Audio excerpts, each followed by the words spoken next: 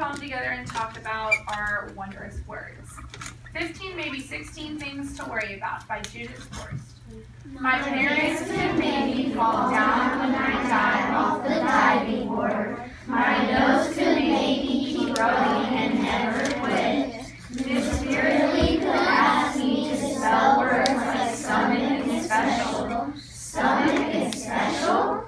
I could play tag all day and always be it.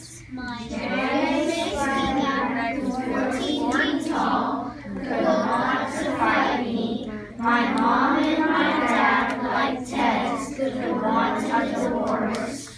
Miss Beardsley could ask me a question about Afghanistan. Who's Afghanistan? Somebody could make me ride a horse. My mother could make me decide that I need more liver. My dad could decide that I need less TV. Miss Beardsley could say that I have to write script and stop printing. I'm better at printing. Chris could decide to stop being friends with me. The world could maybe come to an end on next Tuesday. The ceiling could maybe come crashing on my head. I maybe could run out of things for me to worry about, and then I'd have to do my homework instead. Very good job. So our wondrous word for today is script. So who can tell me where script is? Casey. Script is where is on the third stanza. Where is it, Casey? Third stanza? In the third line. Right. So it says, Miss Beardsley could say that I have to write script and stop printing. So we know printing is what everyone in here does, just writing normal, right? Yeah, I read. Yes, so script means, who can raise their hand and tell me what they think script means? Burke? Cursive? Cursive, yes, that's exactly right. Script is just a different type of word for writing in cursive. And we don't write in cursive anymore in elementary school, but that's what writing in cursive is. And so script, so let's circle the word and out to the side. I know you just closed it, Brian. Circle the word and out to the side, write what script means, which is writing in cursive, not in script.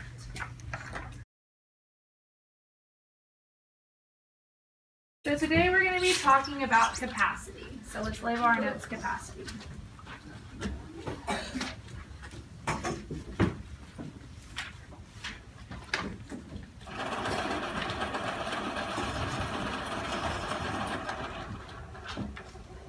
Okay, so first we're going to define capacity. So capacity is the amount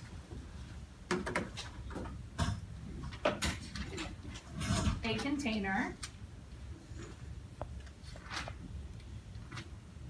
can hold when filled.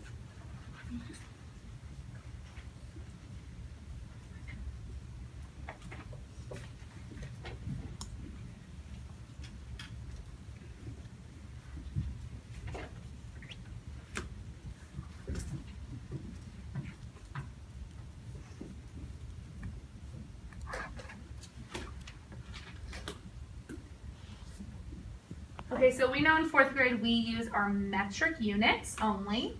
So some of the metric units that we will use for capacity are liter, which is symbolized by an uppercase L, and a milliliter,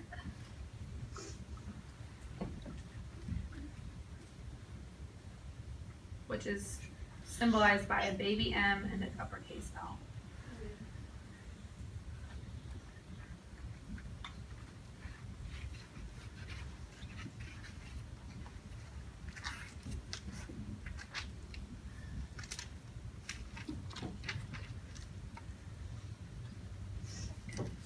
Okay, so we're also going to be learning how to convert between liters and milliliters. So in order to do that, we have to know that 1 liter is equal to 1,000 milliliters.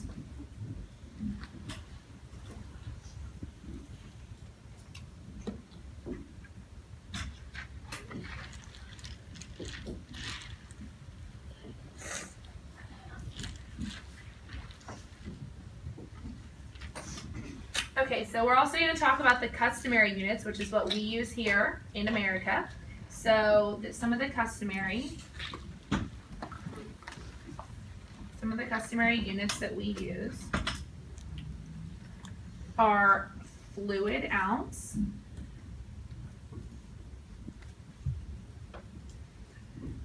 which is symbolized by FL for fluid and OZ for ounce.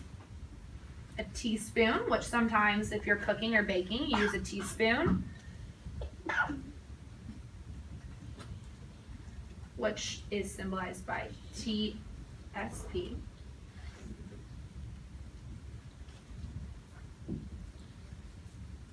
Another one which you might use when you're baking, not to be confused with teaspoon, because if you confuse those, that can maybe mess up your cookies or whatever you're baking, would be tablespoon.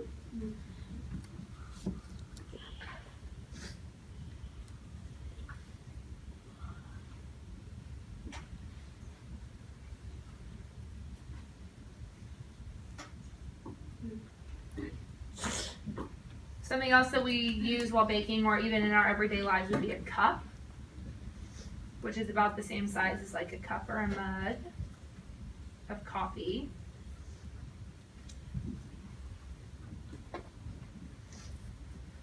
Which is just symbolized by a C.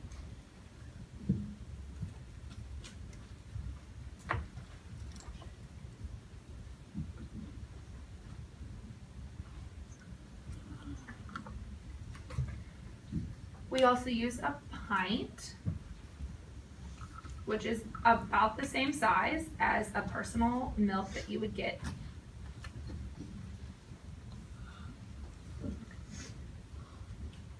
Which is symbolized by lowercase p.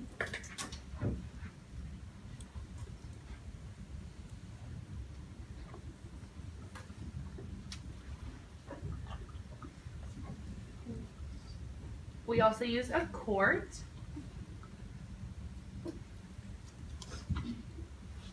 which is symbolized by Q and the T.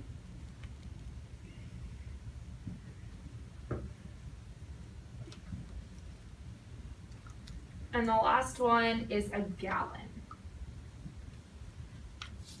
which when your mom comes home and has a big carton of milk, that is what a gallon is,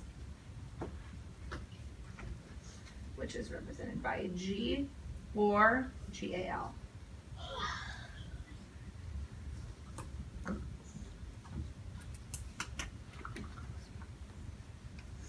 Okay, when you're finished with this page, we're going to flip to the next page so I know you're ready.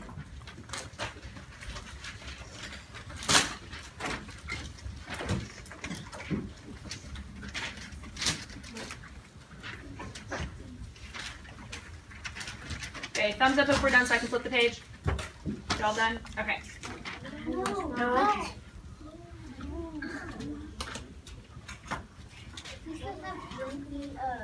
No, we're going to need a whole page for the next one. We're going to draw a picture.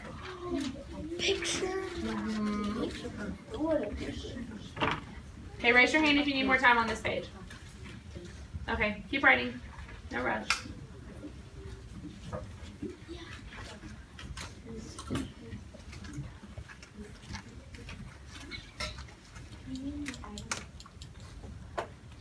What did you say? We need a new title? No, you're not going to need a new title.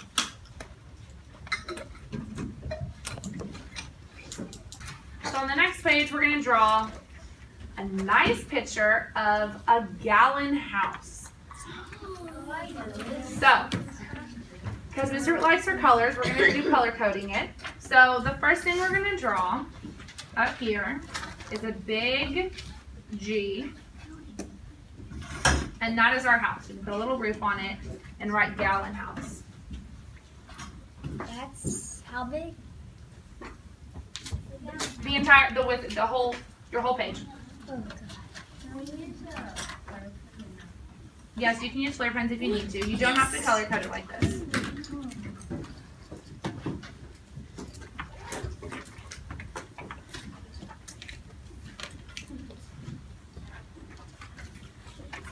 So when we talk about a gallon, we know that in a gallon there are 4 quarts. So our quarts are going to become our windows of our house. So we're going to make us 4 squares with a, kind of looks like a Q, right? So we know that there are 4 quarts in a gallon, so we're going to draw 4 of our little Q-shaped windows in our house.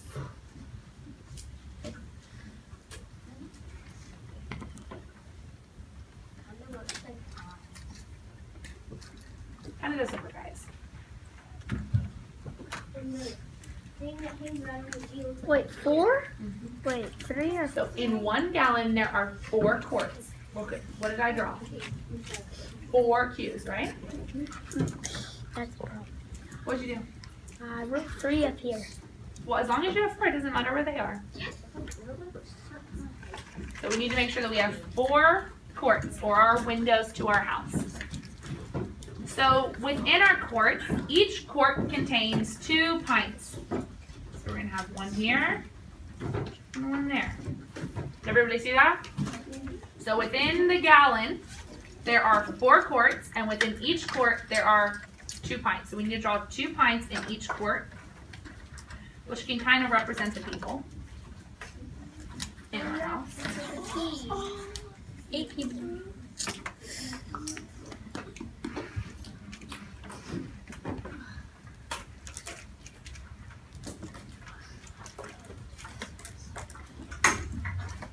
So we have 1 big gallon, 4 quarts, and then within each quart there are 2 pints.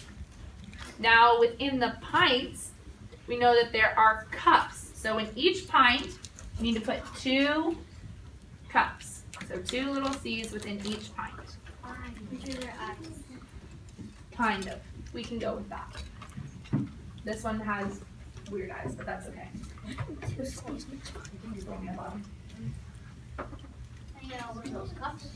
Yes, the C's represent the cups, which is what we wrote on the other page.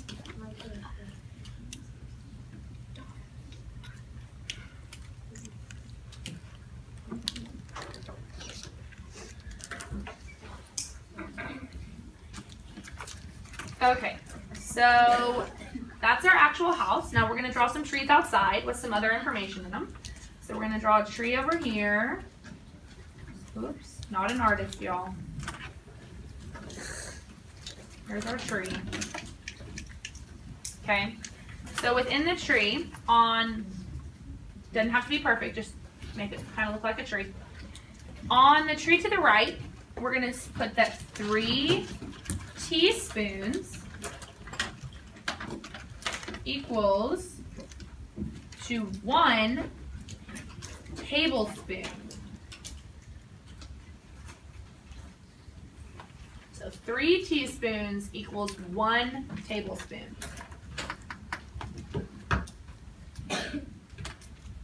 When you're done with that, draw a tree on the left. Is it okay if it goes outside our margins? Outside your margins? It's fine, as long as it all fits on one page. Do you not have room on the right or the left? Make it fit. You make it fit. You got it. As long as you get the information down. It doesn't have to be pretty. There we go. Okay, so on our other tree, we're going to write that 1 cup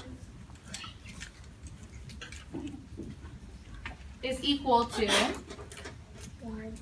8 fluid ounces.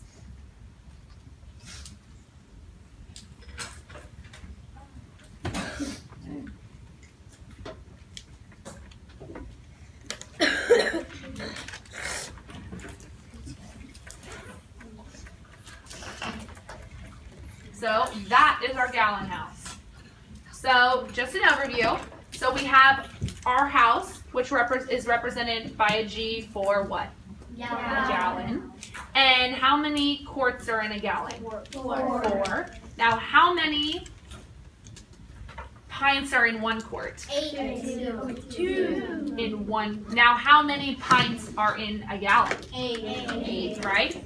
So now how many cups do we have in 1 pint? 2. Just 2. So now here's a tricky one.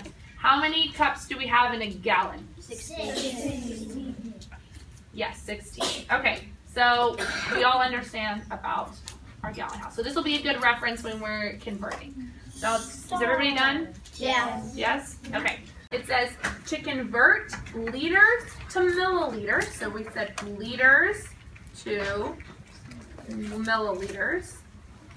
You multiply, so our multiplication sign, times 1,000.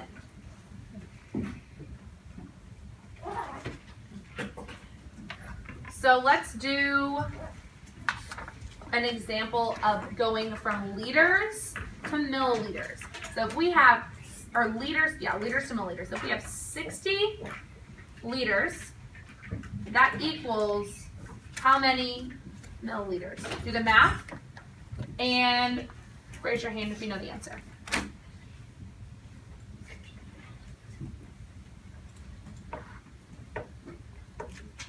Kevin, what's the answer? 60,000.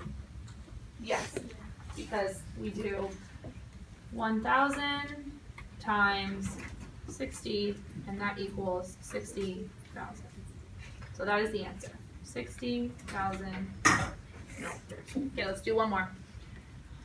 We have 100 liters. How many milliliters are in 100 liters? Make sure we're showing our work off to the side.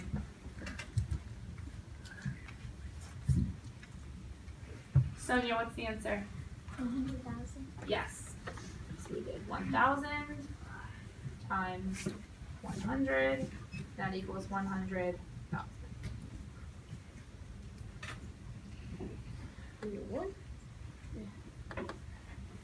So the next thing we're going to talk about is going from right here. It says to convert milliliters to liters. So we're just going to go backwards of what we just did. So going from milliliters to liters, you're going to divide the opposite of what we just did. Divide by 1,000.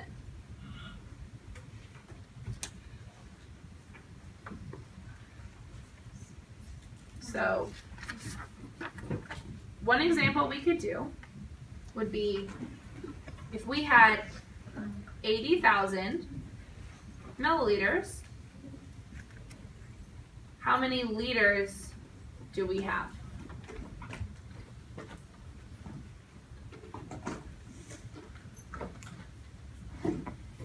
Grace? 80. That's correct. So we just did, how did you solve that, Grace? Divided by 10. Yes, correct.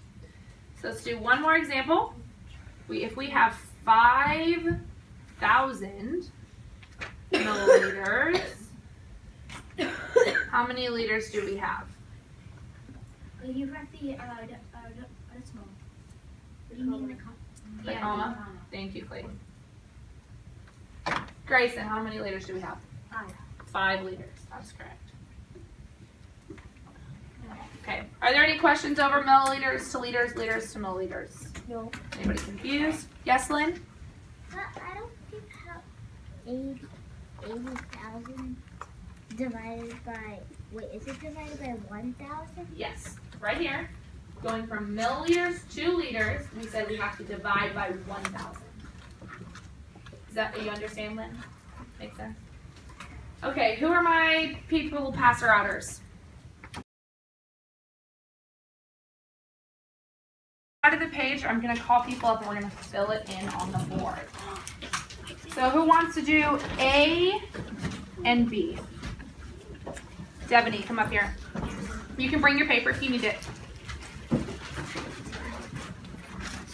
Wait, who's going to do the charts at the top? We'll do the charts at the top in a second. Do A and B first. Here you go.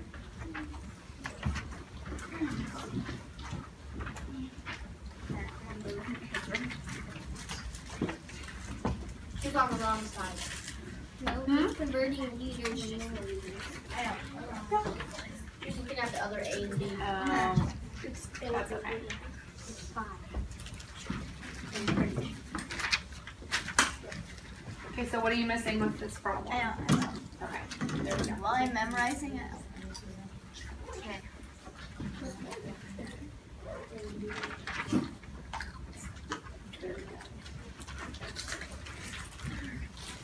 we agree? Yes. Okay, who wants to fill in first box? Jenna? Pass out the marker. Yep, the whole box. You can bring your paper if you need to. Or memorize the answers, doesn't matter.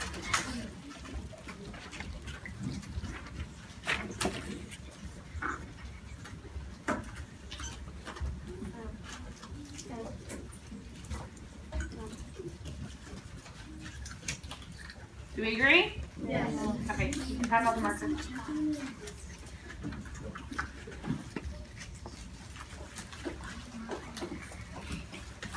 Okay, Tessa, fill in the second box, please.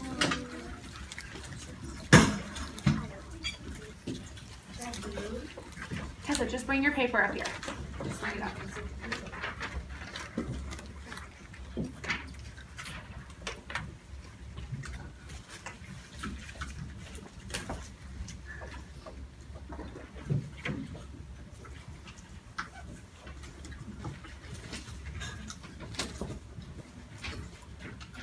Pass out the marker to a boy.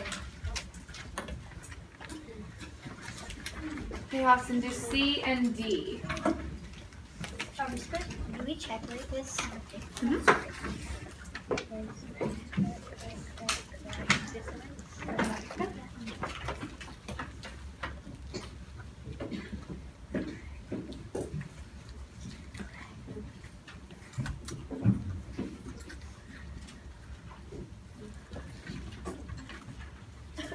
Okay, thumbs up if we agree.